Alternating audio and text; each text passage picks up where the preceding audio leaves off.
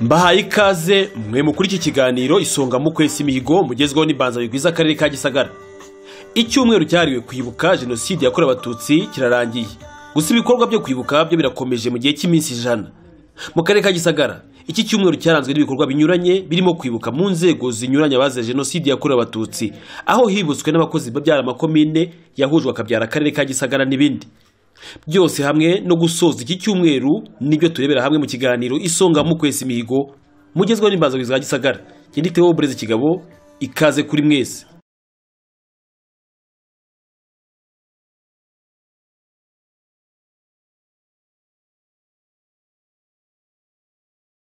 Tariki ya 7 Mata 2019 mu murenge wa Gishubi niho hatangijwe ibikorwa byo kwibuka mu karere ka Gisagara ku nshuro ya 25 jenoside yakorewe abatutsi.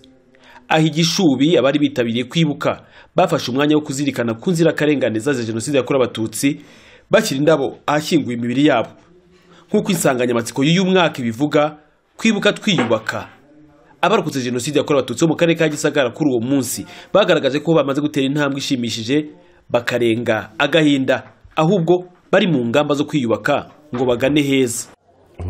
Umuhinzi mworozi wa kijyambere, urutoki, nkorora n'amatungo, nabanje korora inka, ubu ngubu ngize ku bworozi bw'ingurube, kandi ndabona hari aho bigenda bingeza. Nko mu murima nkoresha abakozi nk'icumi, nkabahemba amafaranga 800 ku munsi. Urumva ko atari amafaranga make ku bintu bihoraho, numva mbona nabo bibateza imbere. Kaka depo mfite k'inzoga z'ibitoki, kuko urumva nk'umuhinzi w'urutoki, uruganda rwaranshatse turavugana, basanga ntuye ahantu heza, mfite inzu yo kuba nacururizamo iwanjye, bahashyira depo. Mbona batiheba kuko bavuga ko leta, babona neza ko leta ibakunda, kwibitayeho kwishaka imibereho myiza yabo. Mu gutangiza icyumweru cyo kwibuka mu karere ka Gisagara, Honorable Mbatezimana Chantal wifatanyije n'imbanza bigwiza Gisagara yashimiye ingabo za RPA zahagaritse jenoside yakorewe abatutsi, aho zaranzwe n'indangagaciro 3 zirimo ubutwari, kwihangana no gukunda igihugu, maze u Rwanda rukaba rugeze heza uyu munsi. Ngirango mbonereho umwanya mwiza wo gushimira ingabo zacu, ingabo za RPF, uburyo zirengagije byose. Mu by'ukuri ingabo z'igihugu cyacu zaje gutabara igihugu, zaje zibizi neza bamwe ko baza nta miryango yabo bahasanga, bazi neza yuko nta muntu n'umwe bazi basanga mu gihugu, ariko kubwo gukunda igihugu barenga ibyo byose, bambara indangagaciro nakubira nko muri 3, bambaye gukunda igihugu, bambara ubutwari, bambara kwihangana. Bafati ya mbere baraza babohora igihugu nk'uko babivuze, akwame amaze kubivuga. Ngirango iyo badafata iyo ngamba yo kuza kubohora igihugu, n'ubu ngubu abanyarwanda barazimye.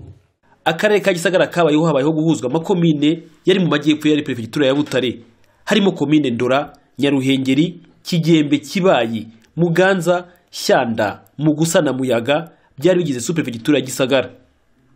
Tariki ya 10 Mata 2019 nibwo mu karere ka Gisagara habayeho igikorwa cyo kwibuka bari abakozi b'aya makomine. Nyuma yo gushyira indabo ku rwibutso rw'abari abakozi b'amakomine ya Gisagara, umunyamabanga wa leta muri Minisiteri y'Uburezi Dr. Isaac Munyakazi yashimiye abanyarwanda ubutwari bagaragaje mu kwiyubakira igihugu, akavuga ko kandi bagamburuje abateguye jenoside yakorewe abatutsi kuko atari byo bifuzaga. Kuko bakora ibyo bakoze, ntabwo bibazaga ko hari igihe kizagera abanyarwanda bakicarana bakaganira kuri ayo mabi, ariko batagamije kuyasubiramo, bagamije kuyavanamo amasomo. Uwabagarura hano bakorwa n'ikimwaro, kuko ibyo bashatse kugeraho bibazaga ko abanyarwanda badashobora kuzageza ubwo bicarana baganire, bazasubiranamo igihugu kigashwanyagurika kigahinduka umuyonga. Bagarutse baseba ko basanga twicaranye n'abanyarwanda, basanga ibyo bifuzaga batarabigezeho, banasanga abo baketse ko biciye gushira abandi bakiri hano kandi barabaye abagabo. Mu gusoza ibikorwa by'icyumweru cyo kwibuka jenoside yakorewe abatutsi gitangira tariki ya 7 kugeza 13 mu karere ka Gisagara byabereye mu murenge wa Kigembe ahashyizwe indabo ku rwibutso rw'Agahabwa ndetse no mu mugezi wa Migina wajugunywemo abatari bake muri jenoside yakorewe abatutsi. Mu ijambo rya perezida wa Ibuka mu karere ka Gisagara yashimiye intambwe imaze guterwa n'abarokotse jenoside yakorewe abatutsi, ashimira ishyaka bagaragaza mu kwiyubaka no kwiyubakira igihugu ndetse akomeza gushishikariza abakoze jenoside yakorewe abatutsi gusaba imbabazi kandi ko abarokotse jenoside biteguye kuzibaha. Abacitse ku icumu dufite imbabazi, tukaba dusaba ko uwo ari we wese waba yaragize uhemukira yamwegera izo mbabazi akazimuha. Nta numwe mu bacitse ku icumu udafite uwo mutima wo gutanga imbabazi. Ni byiza rero yuko dutera intambwe. Imyaka 25 yarashize n'uwumvaga afite ingingimira ku mutima we ko yagerageza gutera intambwe akegera uwo yahemukiye, hanyuma inzego zikabidufashamo, izo mbabazi akazimuha, tukarushaho kubana neza. Umuyobozi w'akarere ka Gisagara yasabye abaturage kwifatanya mu kurwanya ikibi biyubakira ejo hazaza heza. Dukomeje rero kuba hafi abacitse ku icumu kugira ngo mukomere mwihangane.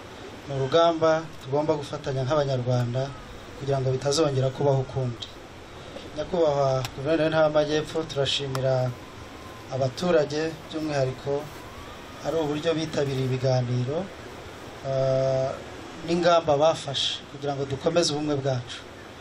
Turashimira n'uburyo mwaje hano, urugendo bakoze, buri wese nubwo atafashe mikoro ariko turahamya ko buri wese afite icyo yavuze kuri uyu munsi n'ingamba zahoraho kugira ngo dukomeze ubumwe bwacu, dukomeze ubufatanye, dukomeze kurwanyiriza hamwe ingengabitekerezo ya jenoside.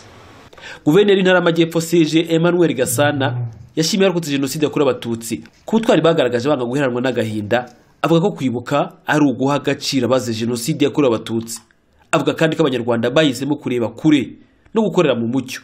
Yavuze ko ku bufatanye n'akarere ka Gisagara bazakomeza gushakira abarokotse jenoside yakorewe abatutsi aho baba heza ndetse n'urwibutso rw'Agahabwa rukazashakirwa uko rwasanwa. Cyambere byaduhaye gukomera kuko iyo turi ahangaha hakabaho kwibuka, tukibuka abacu, tukibuka jenoside yakorewe abatutsi,